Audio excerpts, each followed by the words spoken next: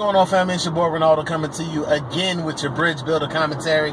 Excited as always to be approaching you on this platform. Today I want to talk about maturity. In fact, I'm going to give you a new definition for maturity because we're not talking about maturity in its most traditional sense, where you hear people say, oh, he's immature, and you hear it a lot from a playful, childish standpoint. But we're talking about maturity, the adult definition of maturity.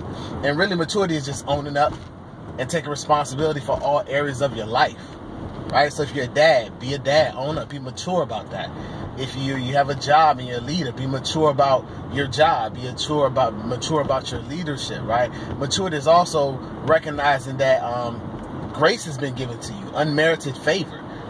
Be mature. Recognize everything that you have and have gotten has not been because you've been so great, right? That's another level of maturity. Also, let's think about this. Maturity is when you're human, right? So you're going to get sad. You're going to get happy. You're going to be mad. But maturity is not staying in that state. Maturity is realizing that you're upset, you're angry, you're sad, and then being able to transition away from that to a better state of mind. So we'll talk about maturity for the mature audience. So maturity, what's the new definition?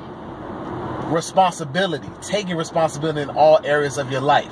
Real men, real women take responsibility because they're mature. Men and women. So it's your boy Ronaldo. Short message, new definition of maturity, which is just responsibility.